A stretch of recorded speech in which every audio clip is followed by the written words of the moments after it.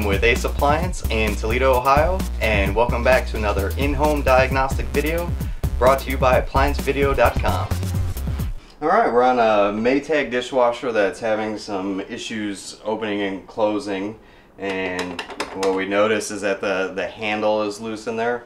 Now there's a rod and a spring in there that might be damaged, so we're going to open it up and take a look at it and see if we can't just adjust it or if it needs to be replaced. The tools you'll need for this repair are a T20 Torx bit and a socket for hand loosening and tightening. Alright, so we're going to access the latch and handle assembly. It's important on the control panel part where these mounting bolts go in. It's all plastic right here, so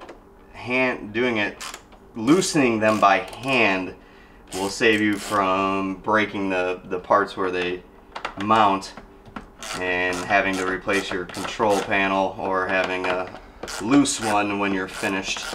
So we'll just hand loosen these and get them started. All the ones down here go into metal, so they're not a problem.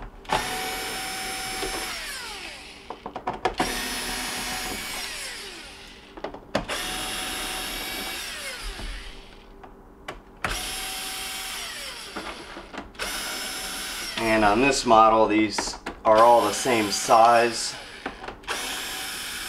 screws, so makes it a little easier.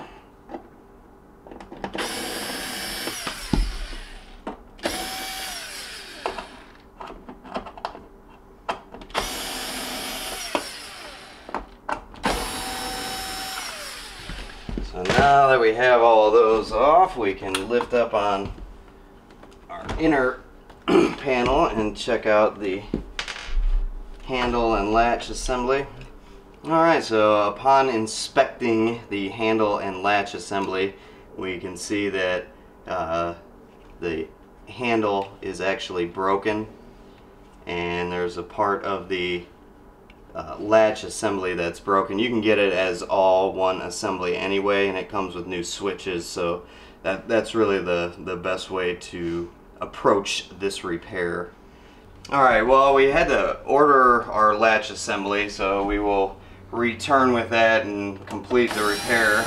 Right now we're just buttoning it back up so that it looks presentable until we get back.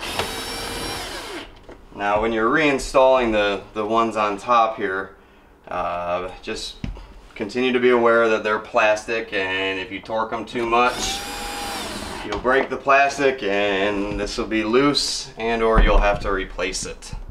Thank you for watching another in-home diagnostic video brought to you by ApplianceVideo.com.